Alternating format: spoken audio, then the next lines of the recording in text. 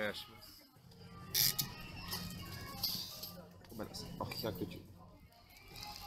Haha. What a treat. Hey, it's snowing. Old snow? New snow. Cool. お疲れ様です。poohske here. Good evening. Okay. I have a lot to show you, so I'm going to be quick. I normally talk a lot. I'm going to try not to rant. The printer's good. The bike is good. It's snowing.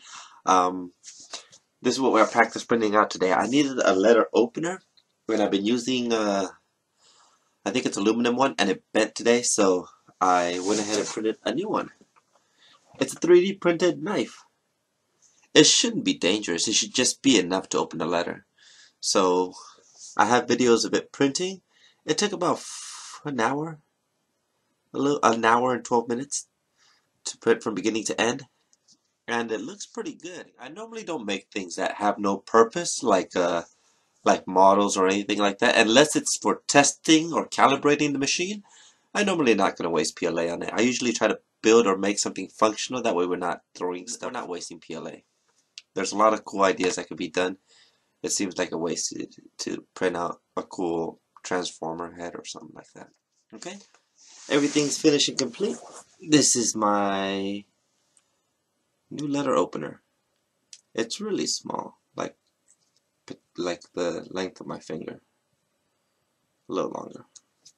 So it's really tiny, and it's cute, but it's not as sturdy as I'd hope it'd be. It might have been better if I just printed it out as one part, one solid thing. But I don't want to waste it. So what I'm going to do is I'm basically going to take a lighter to it and melt it all together. But it's not particularly sharp.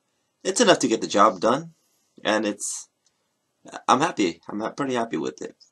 I'm going to have to melt it and make it into one piece, one solid piece. But it should get the job done of what I need it for. I might even be able to use it to peel off PLA parts off the plate. So I'm happy with that. Today I won't be able to go for a bike ride. The weather's gotten pretty bad, and it was raining all day up until the point where it started snowing in the evening. So the roads are a little slicker than usual. So to avoid, and I don't want to risk not having any video for you this weekend, so I'm gonna take it easy tonight. I finished this little part. It literally took about an hour. Anything other than the letter opener. And trying to avoid getting sick as well. This cold weather, this sudden change of weather. Trying to avoid getting sick. Now, as you saw in the video, I got one of these. Now, these are onigiris, as a rice ball basically, with seaweed wrapping around it. Reliable and delicious. Even though they're wrapped and they're on the like pre-packaged, they're not homemade. They stay really soft. They're made daily, and you saw that the shelf was almost empty.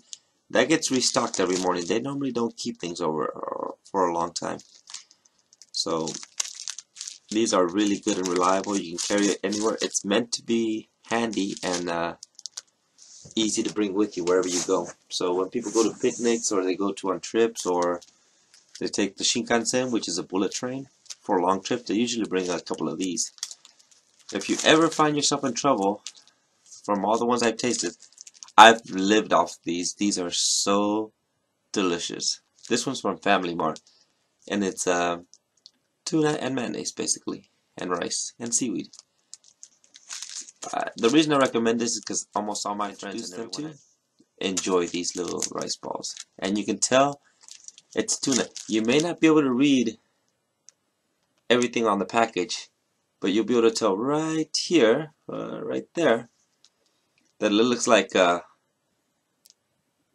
a crude way, 2 eyes and a smile. Like if you look at it from this angle. You see how it kind of looks, it resembles 2 eyes and a huge grin.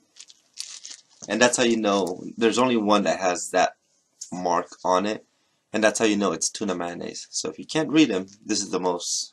This is look for that mark. And they have so many flavors. There's a incredible amount of flavors. There's probably more flavors of onigiri than the only thing that might have more variety are soft drinks. But there's a trick to opening these, and I don't know if you noticed, they're numbered. But when I first got these, I didn't notice the numbers. But as of right now, even though it's wrapped and put together, the seaweed isn't touching the rice, so that the seaweed doesn't get soggy, so it stays crisp. So what you have to do is you have to pull on each tab, and it's going to split the bag in half. It's going to split the package. It's going to split the package in half.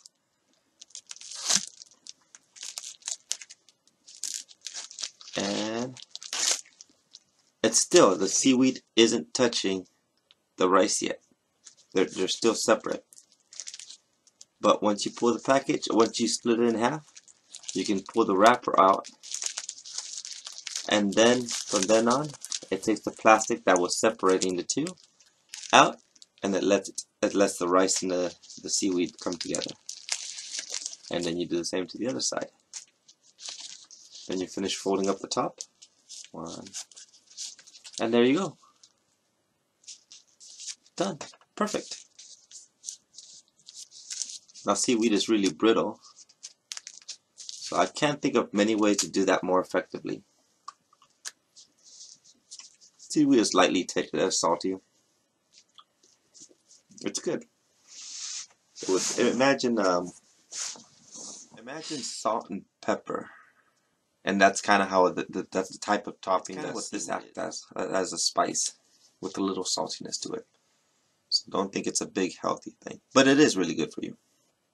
And on the inside, and there's like all the way around is rice, and then right in the middle there's going to be tuna and mayonnaise.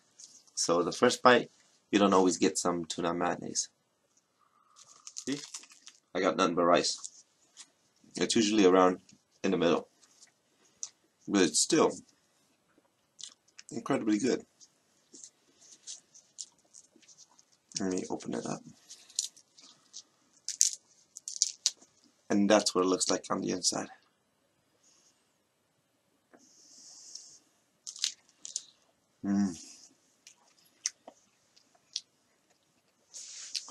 They're so good, and they're available anywhere they sell food, basically. So if you find yourself in a pickle and you need something, they're about 250 calories, and 2 or 3 of these will keep you pretty full until you get something better. But they're really good. I enjoyed it. I've gone on business trips and survived solely off. It's just a little piece of advice: if you go somewhere and you won't have access to you're not sure if there's going to be restaurants, they're really cheap. That you saw in the video that they're 110 yen, and they're great snacks. There's nothing that you can't go wrong with. I'm going to wrap it up there, and at the end of the video you'll be able to see this little guy printing. I sped it up, but you'll be able to see how it goes from beginning to end. And tomorrow's Friday night. If it's manageable, I'd like to go for a ride. If not, we'll wait until Saturday morning. Either way, there's going to be some video taken. I'll probably prepare a camera mount tonight and print it out tomorrow. And yeah, it's been a good day. I hope everyone has a great day. If you're out in Tokyo, please stay safe. The snow can be hazardous. And have a good night. Thank you. Otsukaresama desu.